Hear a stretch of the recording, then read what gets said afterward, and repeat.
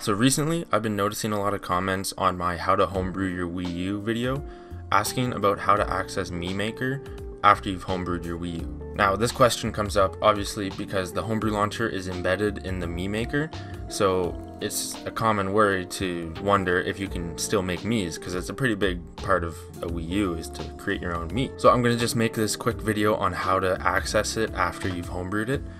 So on Tiramisu, if you open up the Mii Maker, obviously it'll go into your homebrew launcher, as you can see here. And to access your Mii Maker, all you need to do is click the home button on your Wii controller or your gamepad, and it'll take you right there. Just like that. So you don't have to do anything, you don't have to unhomebrew your Wii U to access it. Just click the home button and you'll get there. And just for further proof, I'll switch over to the gamepad and show you that I'm making a new Mii. So we can create a Mii here. So we can do it the exact same as if our Wii wasn't homebrewed, our Wii U, sorry. So hopefully that clears some things up, and those of you that didn't know that you could access the Mii Maker still and just gave up on it, this is how.